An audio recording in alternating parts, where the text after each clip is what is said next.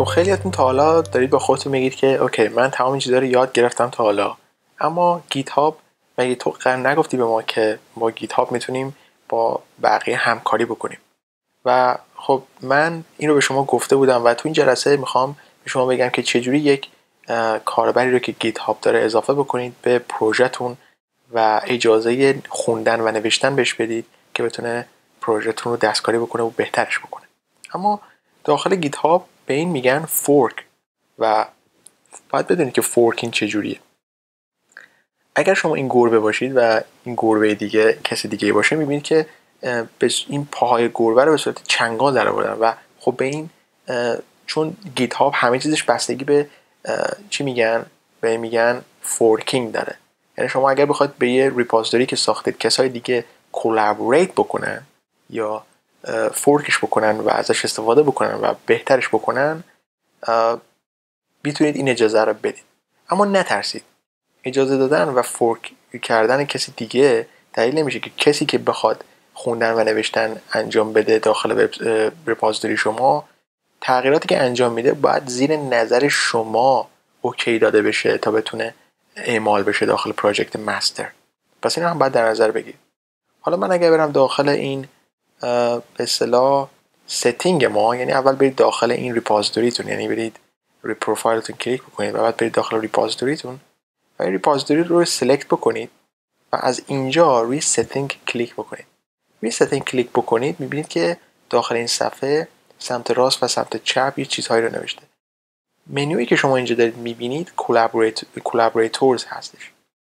جلسات قبلی یه مقدار در مورد اینو توضیح داده بودم، گفتم که داخل دنجر زون که نوشته حالا منطقه خطر، شما میتونید چه کارهایی رو اعمال بکنید و داخل گیت هاب پیجز میتونید صفحه بسازید و فیچرز میتونید ویکی و تغییرات اضافه بکنید و یه آپشن دیگه بود به نام restrict editing to collaborators only، یعنی فقط میتونید ادیت کردن رو restrict بکنید فقط اونایی که کلابریتور هستن. پس اگر شما میخواید کلابریتور اضافه بکنید پس اینو فعال بکنید، چون اگر اینو فعال نکنید الان همه اجازه خوندن و نوشتن رو داخل فایل شما دارن.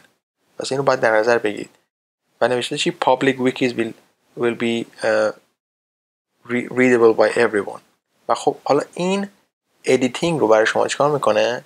برای کلابریتورز فقط فعال میکنه. حالا ما با این کاری نداریم. اگر بریم کلابریتورز رو کلیک بکنیم، من فعلا یوزرنیمی سراغ ندارم، حالا که یکی از دوستان باشه، همکارانمون باشه و باش رو انجام بدیم. و نوشته اول نوشته confirm password to continue. پسوردم رو اگر بزنم، کنفرم بزنم، الان میتونم چیکار بکنم؟ کلابریتور اضافه کنم. حالا من اگر یوزرنیم رو رندوم انتخاب میکنم، حالا یوزرنیم خودم امیر 0o0 هست، اگر انتخاب بکنم امیر، میبینید که تقریبا خیلی از بچه‌هایی که امیر هستن میبینید که اسمش وجود داره. و یه چیز ترسناک در مورد اینه که مثلا شما میخواید مثلا یه یوزرنیم امیر رو انتخاب کنید، میبینید که خیلی ها اسمشون شبیه همه و بعد مواظب باشید شما نمیخواید که اجازه رو به کسی بدید که مثلا نمیشناسیدش و اون هر کاری باش بکنه.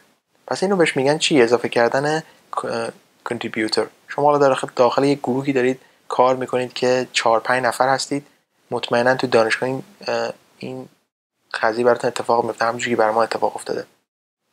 منتها همه اونایی که تقریبا سواد درستابی در مورد کامپیوتر ندارن، چیزهایی مثل گوگل درایو یا دراپ باکس رو به شما پیشنهاد میکنن. در صورتی که شما رشته کامپیوتر دارید میخونید، شما سافتور انجینیر، شما مهندس نرم افزار هستید، کامپیوتر ساینس هستید، وبسایتی که شما باید به کارش ببرید و ازش استفاده بکنید، تنها وبسایتی که به درد شما میخوره همین گیت هاب هست و کارکرد با گیت هاب هست. گوگل درایو و نمیدونم دراپ باکس اینا به درد ماهایی که داریم کامپیوتر کار میکنیم نمیخوره، چون ما تغییرات کدی داریم انجام میدیم و احتیاج داریم کاربر اضافه کنیم به کد هامون، ببینیم چه چیزی رو عوض کرده و تقریبا اوکی بدیم.